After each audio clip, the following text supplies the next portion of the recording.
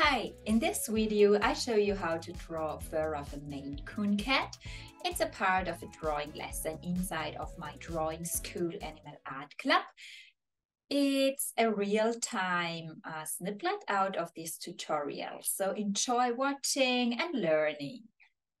So let's use the ivory again and let's map in here additional clumps, additional strokes of fur. So let's go in with a lighter color again, mapping in some ivory.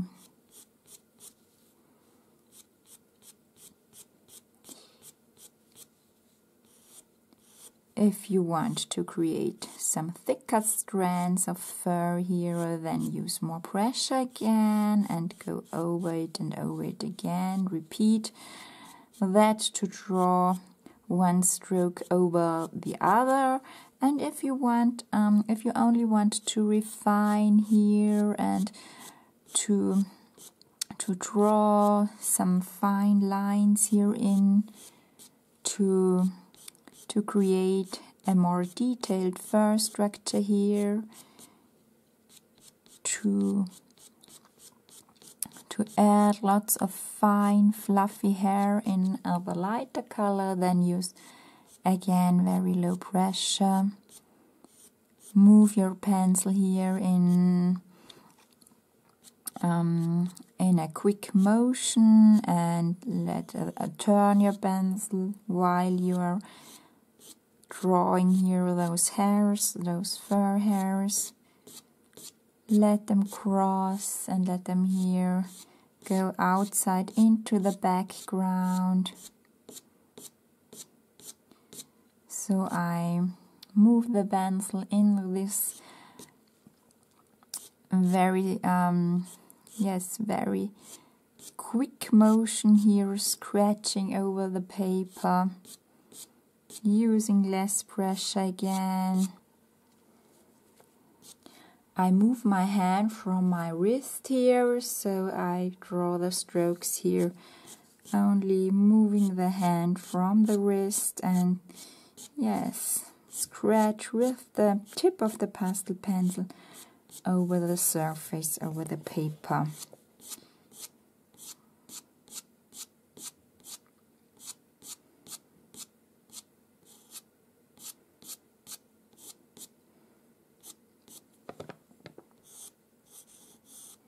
Here we have to add some more of those lighter clumps, and also here we have to refine here the whole structure. So let's work on this part now.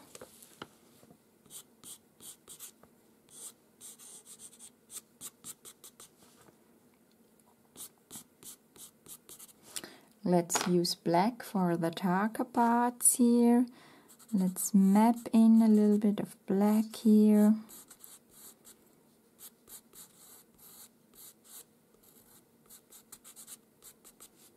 Here we can map in a little bit of black and also dark brown. So let's use the walnut brown. Map in a little bit walnut brown too.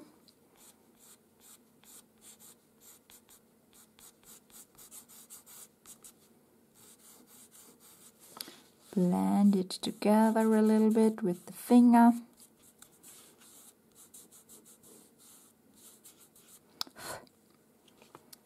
Here we can also map in and plot in some more walnut brown pigment.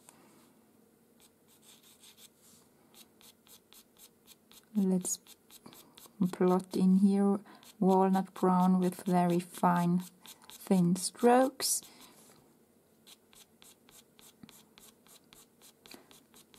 Let's add a little bit of walnut brown, fine fluffy hairs here. So when I have the walnut brown in my hand, I go here over the whole part and add some fine details in walnut brown. You don't have to do that yet. Yes, it's only my method. When I have the brown in the head and I see here is something to add and to refine and to correct, then I do that at once so that I don't forget it afterwards or so on, so I don't keep it for later, so I do it as once. So yes, I have corrected it and can work then here. Okay, then let's use a yellow again, the yellow ochre, the vanilla color I would map in here. Let's draw some more of those clumps here.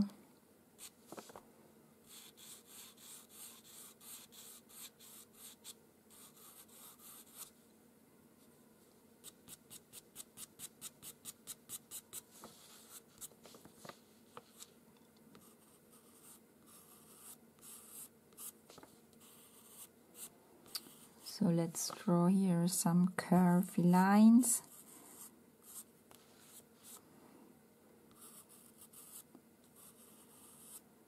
Draw your lines here with some curves here. They are not straight.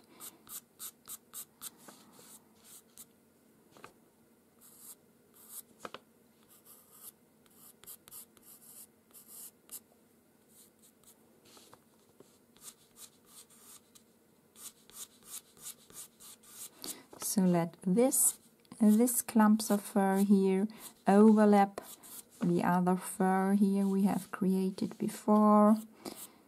So try to create here depth and contrast so that you let overlap your fur clumps here and add shadow here on the layers that are below those clumps. So let's add here black as a shadow. Blend this black a little bit so we can create the illusion that this clump overlaps the other fur and is in front of us here.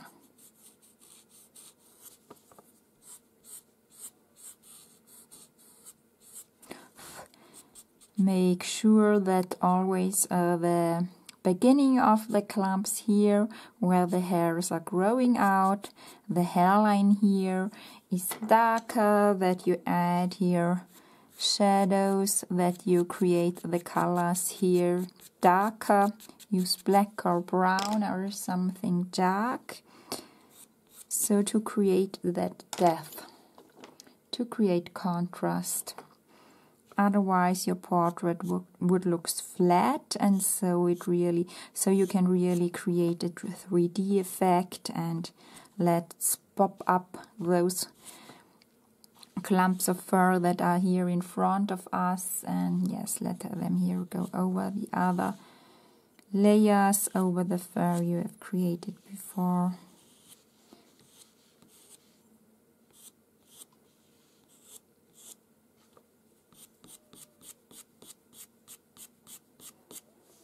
I'm using the ivory again, so I really work a lot here with the ivory. I love that color. Here the yellowy, creamy ivory. It's a beautiful color here for this Maine Coon.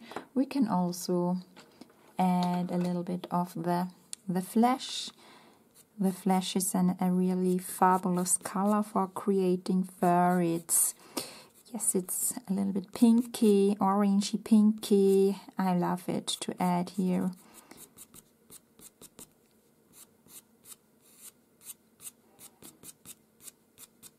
Very, very often I use the flesh colors for animal portraits, the skin colors. When you have the Derwent pastel pencils, there is an amazing saffron. It's a little bit more orangey, not so pinky. It's also an amazing color, the saffron.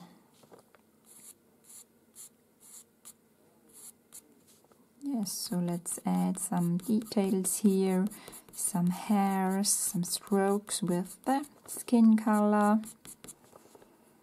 So we now have to refine the complete portrait with some different colors, and yes, let's add lots of details finally.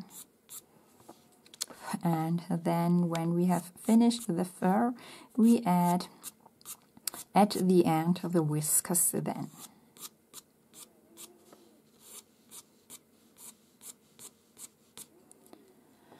Yes, let's use a knife and let's refine the fur structure here.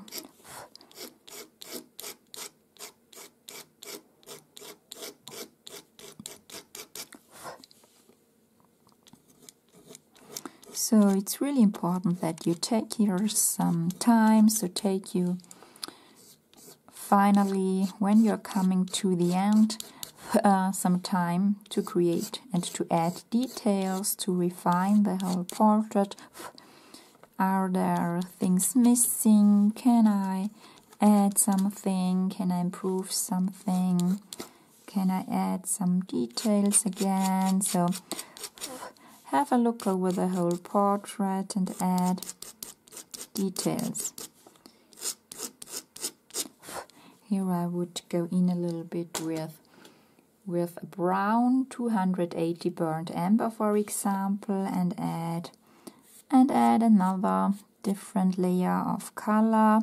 So add here strokes with burnt amber, also here. Let's darken this part of the fur a little bit with burnt amber, so bringing lots of different colors here in this fluffy fur here that makes the portrait really interesting. So here we have to add another strand, a darker strand here. So I will add here one more darker color, so you don't have to copy exactly the reference photo. So my strands here aren't exactly the same as the reference photo. I draw them not similar, but in a similar way, not exactly the same. So use the fur on the reference photo as an orientation, but create your own fur. Try to draw your own clumps of fur. Don't concentrate on copying exactly the fur structure. That's not necessary. So the fur is not fixed with glue or something else. There can be a wind or a motion of the animal, and the clumps will lie in another position. So it's that doesn't matter if you draw the clumps a little bit different on your portrait.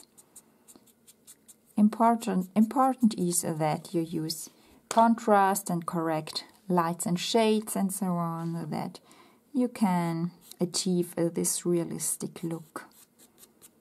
So let's add here again a little bit of black and create this darker clump here.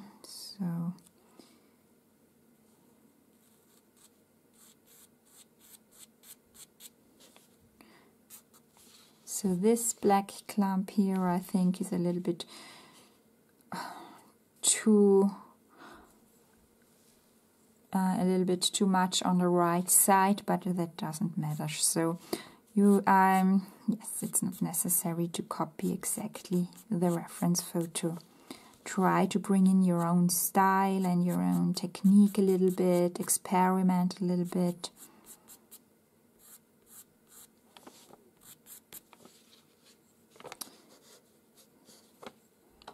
Let's use some white. Let's add some white as highlights.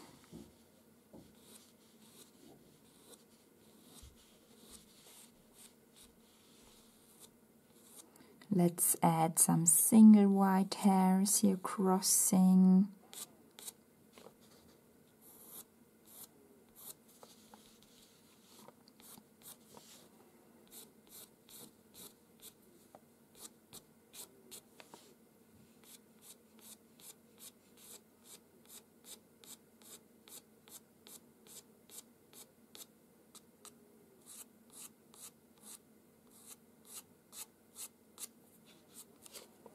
So let's play around a little bit and add details, refine the whole fur structure.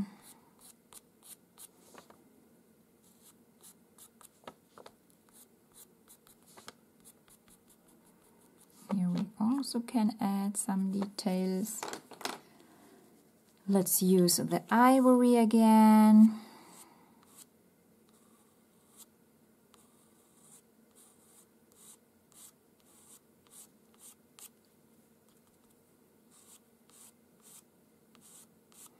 We can also bring in some darker flesh color, a little bit like the cinnamon, for example. Here on the brown we can add a little bit of the cinnamon, 189.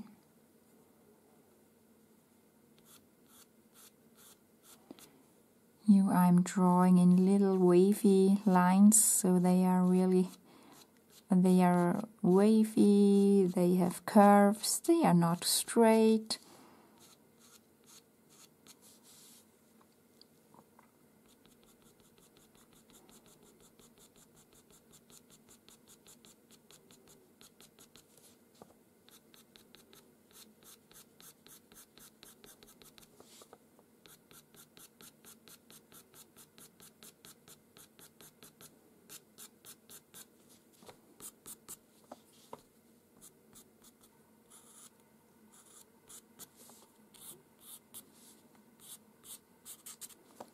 You can also bring in a little bit of the burnt sienna, for example, using very light pressure. Bring in a little bit of the middle brown.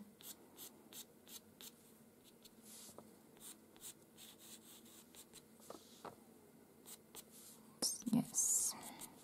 Then let's add some black details again.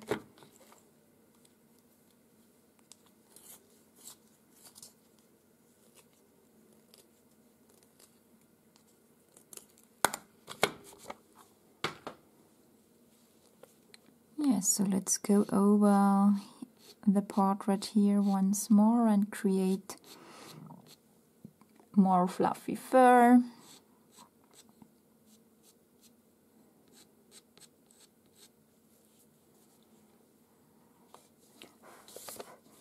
Here we can add some black hairs, so go over.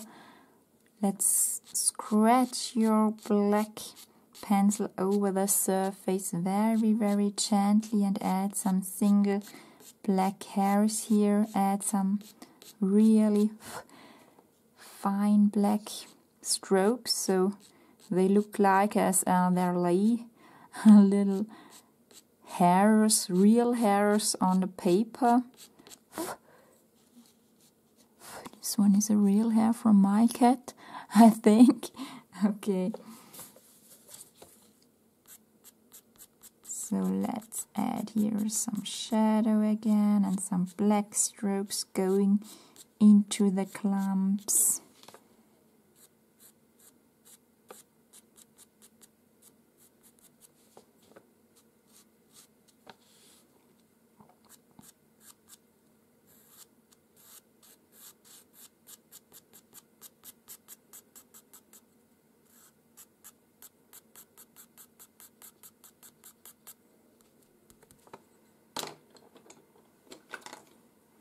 I'm using the paper stamp here once more to blend a little bit those shadows.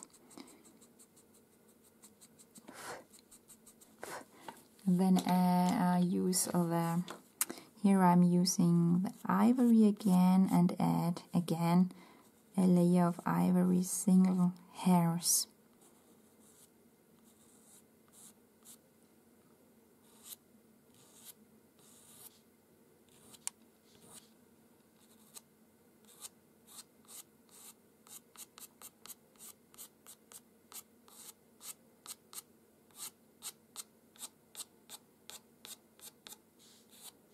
Okay, so I hope this insight into one of my drawing lessons was helpful for you. If you wish to see more, I encourage you to join the waitlist for Animal Art Club and be informed when the doors will open again. And I also have a gift for you, a free beginner's guide. It will help you to have all important things in place. If you would like to start drawing with pastel pencils, you can download the free PDF in the link below in the description. And now I wish you a great day and see you soon.